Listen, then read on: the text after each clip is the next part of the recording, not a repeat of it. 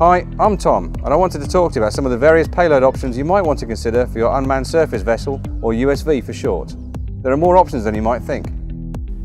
A DVL can be crucial in GPS-denied regions or very shallow waters for station keeping and accurate navigation. Syrinx DVL does just this, providing you with a stable platform for your operations. It works best when combined with our Sprint INS.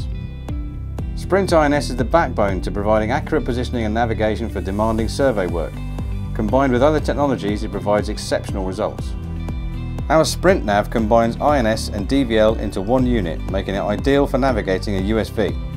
It reduces your power requirements and simplifies integration.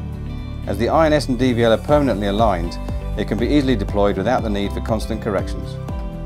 Our USBL transceivers can be used to position underwater targets, but they offer much more than just tracking.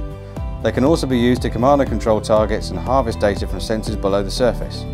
They also come in a range of sizes and performance depending on your project requirements.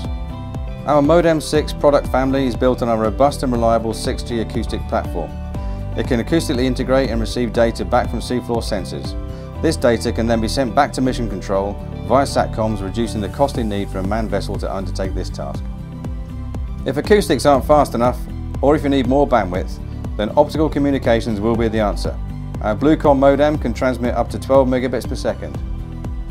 Solstice is a multi-aperture sonar designed to search, classify and map in mine countermeasures and hydrographic autonomous operations. It draws very little power and generates ultra-high along-track resolution at 0.15 degrees and boasts an impressive 200-metre integrated swath bathymetry. Thanks for watching. I hope you found this useful. If you have any more questions about USV payloads, then please get in touch.